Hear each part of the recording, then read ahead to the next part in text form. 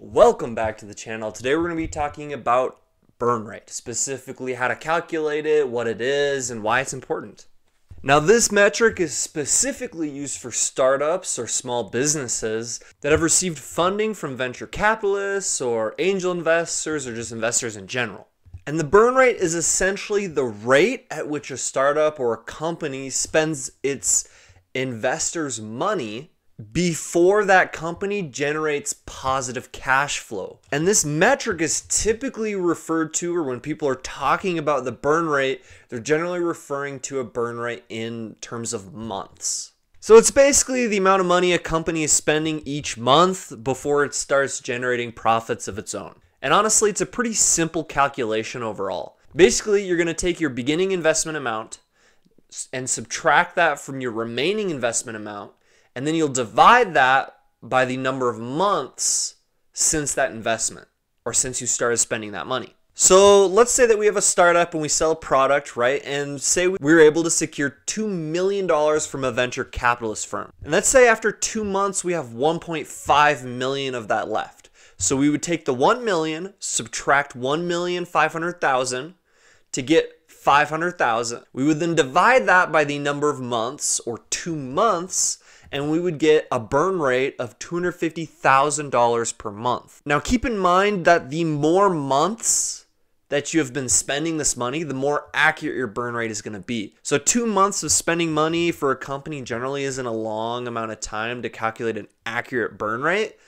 But if you only have 2 months spending money, then that's what your burn rate is going to be. But typically you're going to want to look for at least 4 months. Between 4 and 8 months, you'll get a much more accurate burn rate calculation. And so now that we know the burn rate, we can then calculate something called the runaway. And that's basically how much time the company has until it runs out of money. So you would essentially take the $2 million and divide it by the burn rate that we just calculated of 250,000, which would then get our runaway to be 8 months. If we're spending $250,000 every month, we're going to run out of money in about 8 months. Now, honestly, this is a pretty simple calculation. You know, it doesn't require an advanced math degree to calculate by any means, but it is a calculation that's useful for the startup itself as well as the investors in the business. Because a startup is going to want to know how much money they're spending so they can strategically plan how they spend their money. They can realize where they need to cut money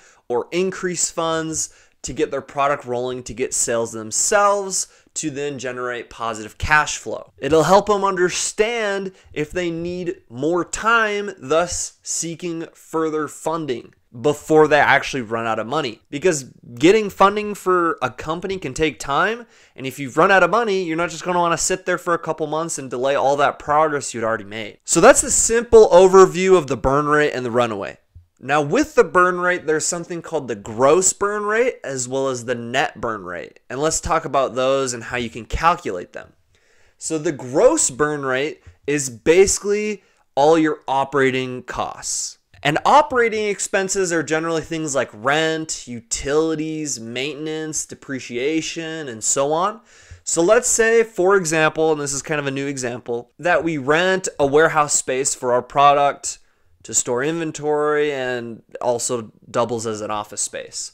So let's say that's $10,000 of rent every month.